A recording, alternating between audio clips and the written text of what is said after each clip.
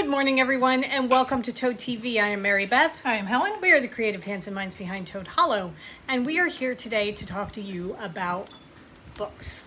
It is 6 months have gone by. Yes. In Today 2022. is July 1st. Yes, officially in the second half. How on earth did that happen? I do not know. However, 6 months. 6 months in. So we're doing a quick 6 month recap. Favorite book, a couple other things, categories that we came up with, just to do a recap of our reading so far. Right. Well, yeah, this has been, similar things have been going around TikTok a lot, and we thought, oh, let's do that with some of our books. Right. So we're going to share some things with you. Whether you want us to or not, you get this. Okay. Shall we start? Sure. Okay. All right. First on the list, I have them written down. First on the list, favorite book of the year. I'm pretty sure we're both. Pretty sure. I know we are. And it will come as no surprise to anybody. The House on the Cerulean Sea by TJ Klune. Loved it. Loved it. It will be a hard fought win for somebody else to come in and take that one. That's as a matter of fact, tough. it is like, since it's my 5-star, it was a 5-star. It's like skewing how I review other books, because there are books like, well, yeah, that was 5-star. I really enjoyed that book, but nah, it's not the Cerulean Sea. It's not the Cerulean Sea. And I'm gonna I have a couple that are 4.75. Right. Yeah, I got a 4.5, 4.75. It's just you're almost there, but you're not. I do have a couple of Cerulean 5 stars, but very, very few this year. Yeah. Yes, The House on the Cerulean Sea. And as a matter of fact, it could have fallen into a couple of other categories that I had to think hard to do something that wasn't. I used it on that. one other one, because the last one, because it's just like, no, that's it. So. Yeah. Okay. All right. Least favorite book. Oh, before we do this, I would just like to say thank you to Sister Number 3, because we are both using these. These are our daily journals. We're keeping track of daily things. If you've seen our videos before this, you know we've done this before, but we do a lot of our reading stuff in here. So we are using these all the time. And I have done a page just for today. I apologize for the noise. It is the 4th of July weekend, and we have the biplanes flying along the beach. We had to wait to film this because we had landscaping all around us. So, and the windows are wide open. Yeah. But we're here. Right. It's now. It's all sounds of the beach. Yeah. So. Okay. All right. So least favorite book. Least favorite book was The Prayer Box by Lisa Wingate. It's one of her earlier books, because I love her books. She's like a go-to author for me. I did this on Audible. It was completely overwritten, and then the ending was just way too perfect and out of the blue. It was just, the ending just really annoyed me. Okay. So. All right. Mine is New Corpse in Town by Lucy Quinn. It's part of a trilogy, or actually I think there are way more than that. It's supposed to be a cozy mystery that's set on Seal Island in Maine, and luckily I did not pay for it. I downloaded it for Kindle Unlimited. I could not stay with it. It was too simple. It did not catch me at all. Yeah. So some people may love this. It just was not for me. So that one is actually my one DNF so far this year. I did not finish it. I had 2 DNFs, but I didn't use them. So. Okay. All right.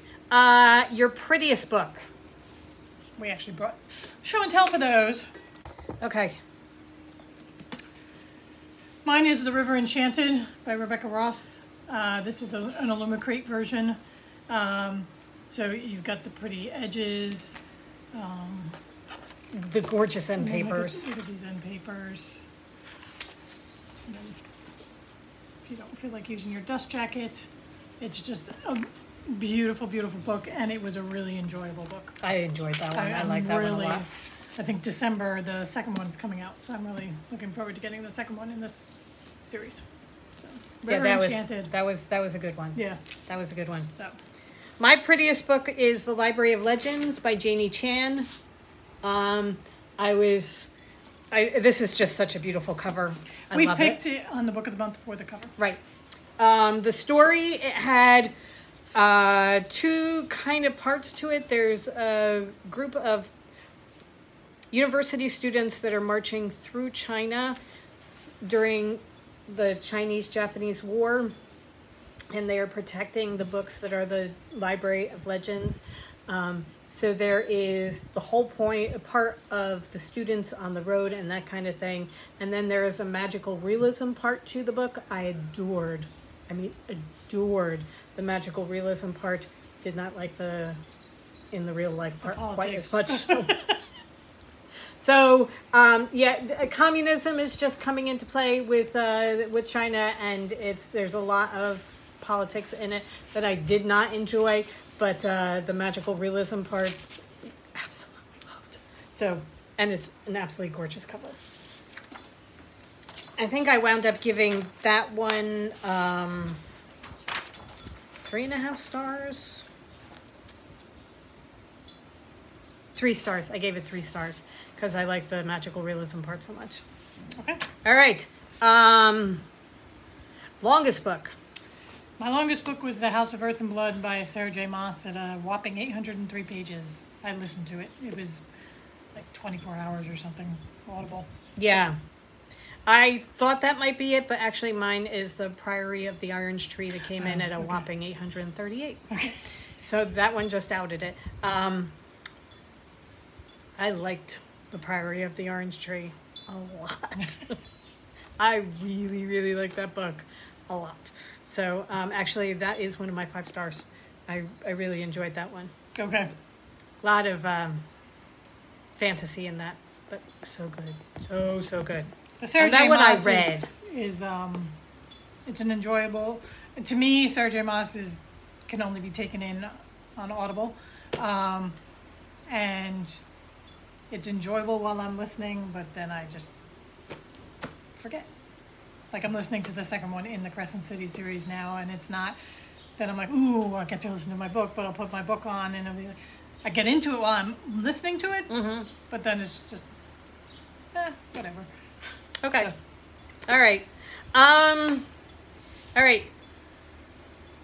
A book that didn't meet your expectations. Oh, I did use one of my DNFs. Okay. This is The Toymakers by Robert Dinsdale. This one was touted to me for lovers of the night circus. It's an enchanted toy store, right up my alley. There's a little bit about the toy store in the first half of the book that I got through, but there's a lot of petulant boy brothers, because they're other kind of brothers. Right? Petulant brothers. And then they get into their father's traumatic war experiences, and that's why I dropped it. It was a Russian... Yeah, I didn't know. Okay. It was not for me. There was no enchanted toy store. Okay. All right. Mine is The Kiss Quotient by Helen Huang. I saw it on so many people's lists last year. Love this book. 5 stars. Can't wait to read the rest of them. I gave it 2 stars. The main character has autism and has not had a lot of experience with sex, so she hires somebody to teach her about sex. There is a lot of sex in this book, which you would expect because she's hiring somebody to teach her about sex, which didn't bother me that much, but Wide open door. They used curse words in almost every sentence that kind of cheapened it for me. Also, when they break up, he thinks that she doesn't like him because of his father's criminal past. She thinks that he's pitying her because of the autism. And I mean, she's a very, very, very high functioning autistic person. And the fact that he is literally and figuratively holding her hand through most of this book, through all different kinds of situations because of her autism, the fact that she thinks he pities her because of it just makes no sense to me whatsoever. Yeah, not for me. It just fell very, very flat for me. So I was very frustrated. At the end of the book, I was just skimming the chapters just to be able to finish it. So that one was big disappointment. Okay. All right. Book that exceeded your expectations. Mine I just finished recently is Finlay, Donovan is Killing It by Elle Cosimano. I knew that I had seen that a lot of people said that they liked it. It was a fun, beachy read kind of thing. I really, really, really liked it. And that was one of the ones that fell to my TJ Klune expectations on a 5-star read, because on a normal year it would get 5 stars, but it's not. The House on Cerulean Sea is not written that well. I mean, it's written well, but not as well as... Yeah. It is so much fun, and it's a different take on like a mystery, you know, someone bumbling into a mystery, and you know, she's hired to be a hit woman, single mother hit woman. It's so much fun. Good characters, fun side characters, fun plot. Really, really enjoyed it. And I immediately bought the second one, and the third one's not even out yet. Okay. Mine is How High We Go in the Dark by Sequoia Nagamatsu. That's it, Sequoia Nagamatsu. This one was, we heard about this on the Currently Reading podcast. On their not indie their press podcast, list. the indie press list. Yeah. Their indie press list, and it sounded really interesting, different, a take on the pandemic, and so I thought, okay, this sounds kind of interesting. Let's try it out. Outside our comfort zone. Right. I really, really, really liked this book a lot. It wound up winning my best book for April, I think it was, or whatever month I finished it in. It's so different from anything that I expected. And it's one of the few other that still sticks with me. Yeah.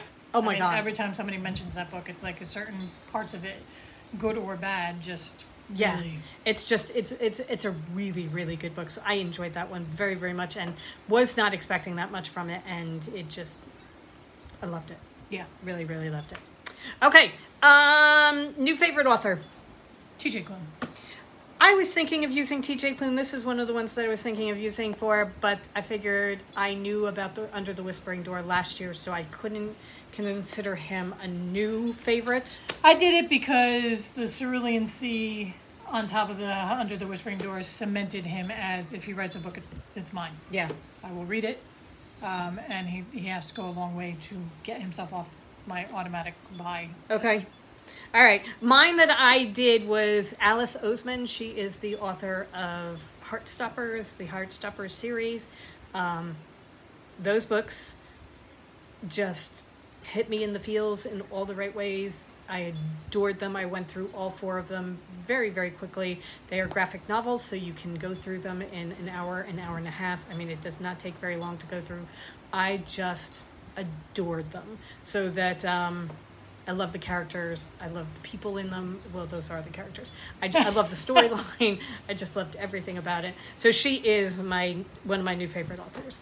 And we're a couple episodes in on the Netflix series, and they're very, very true to the graphic novel, yeah. So it's really good. Yeah, no, I like it very much.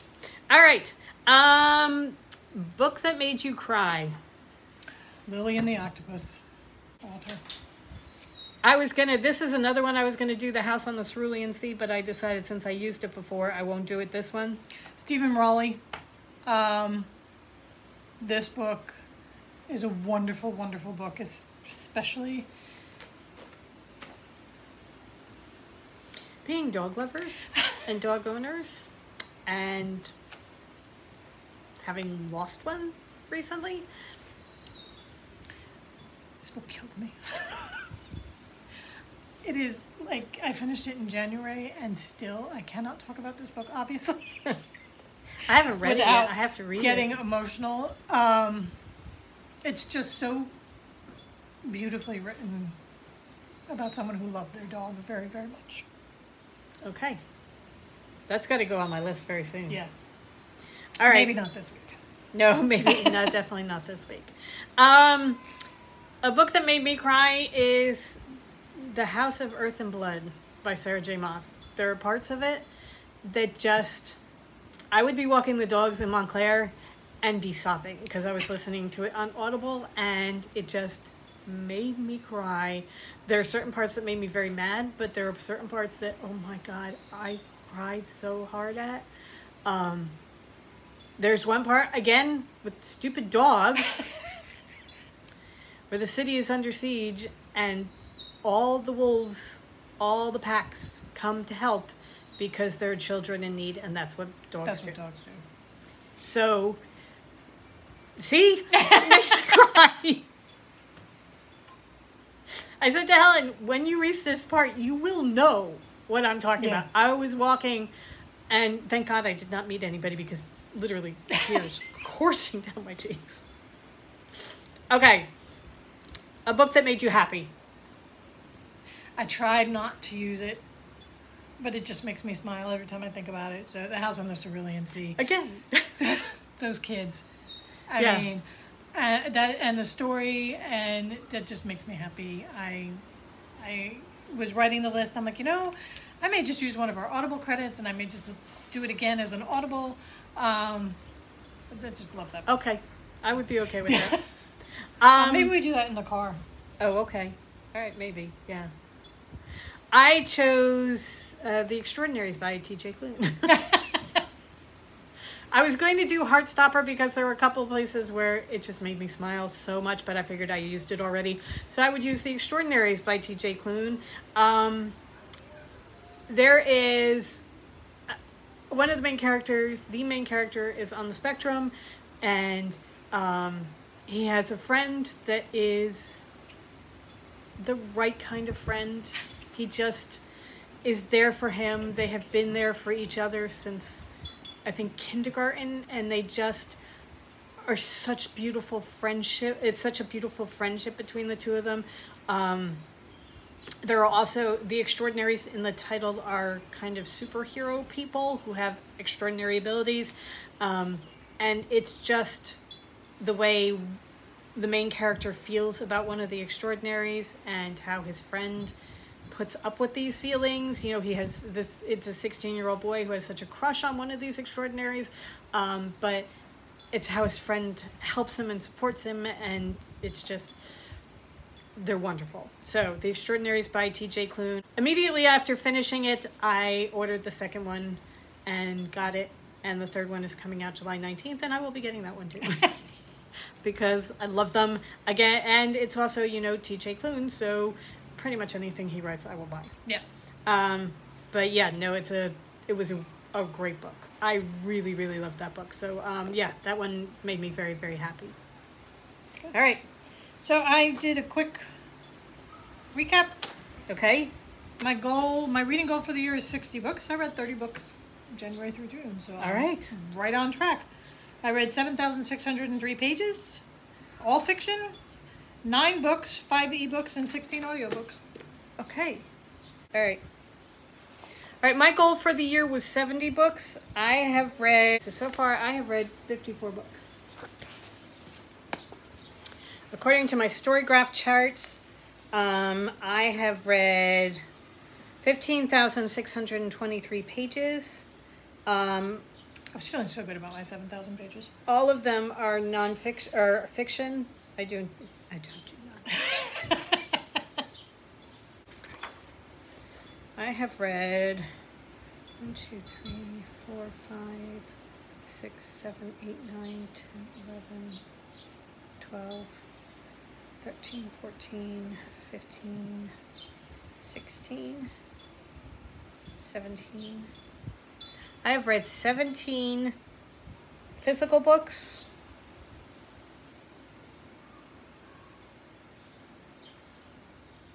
12 on Ebook? the ebooks, and